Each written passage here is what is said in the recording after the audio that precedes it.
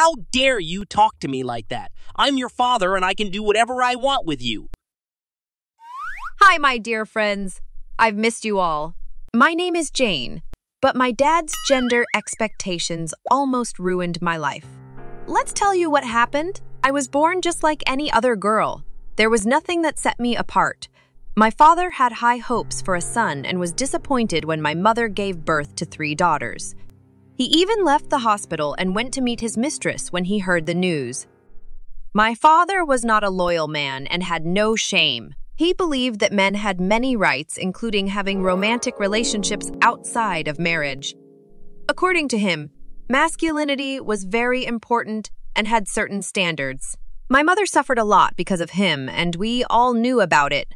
We watched as she was humiliated and degraded.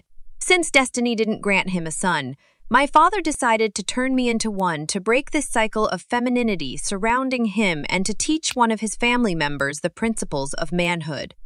He started taking me everywhere and taught me how to play football and box. He forced my mother to cut my hair short and dress me in boys' clothes. Soon enough, people started thinking I was a boy and called me by the name my father had chosen for me, Ben, instead of my real name, Jane. As I grew up, I forgot who I was and got used to this new identity. When I became a teenager and started looking for someone to love, I didn't know whether I should choose a boy or a girl. Faced with this dilemma, I decided to forget about it and hope that things would become clearer with time. But something strange happened. Girls started being attracted to me because of my masculine appearance and behavior. From the outside, no one could tell that I was actually a girl. This admiration confused me, and I didn't feel anything towards them. On the other hand, boys avoided me so that no one would think they were like me. My classmates at school constantly made fun of me, especially when the teacher called me to the board and said, Jane, solve this math problem for us.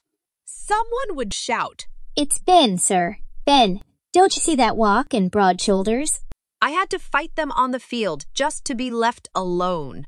Meanwhile, my parents' relationship had deteriorated a lot, and my father started regularly beating my mother, maybe because he was tired of her and her reproaches about his infidelities.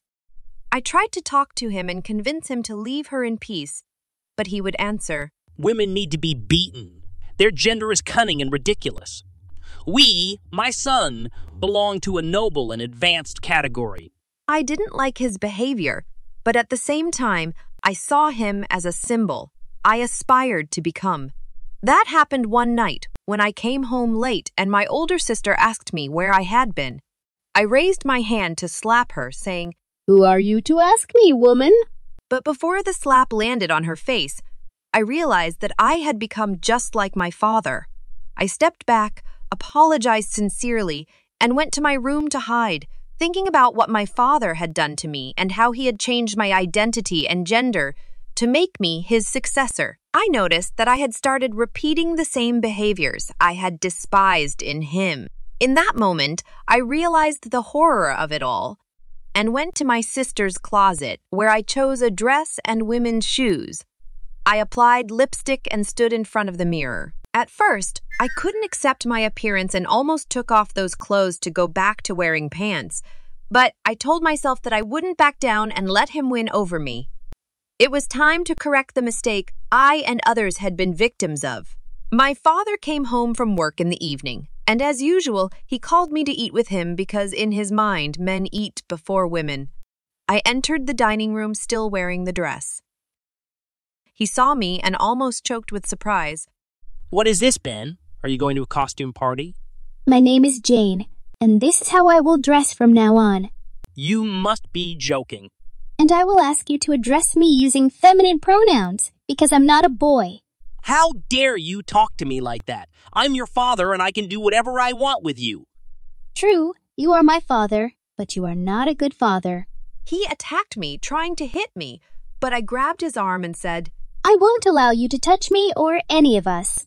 I have been taught boxing, and I won't hesitate to use it against you. I am not a man, but a woman with the strength and determination of a man, and that's a dangerous combination of a man, and that's a dangerous combination you shouldn't test. Stop abusing someone weaker than you. That's not true. Real masculinity is protecting your family from any harm or external danger and providing them with safety. We have been living with constant fear, fulfilling your demands not because we love and respect you, but because we fear you. You tried to change what God created by making me male instead of a female, just to satisfy your ego. He looked at me in astonishment, placing his hand on his heart. Do you want to kill me? Everyone dies in their time.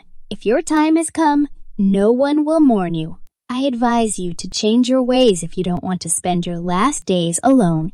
And my father understood the message, especially after losing his last ally.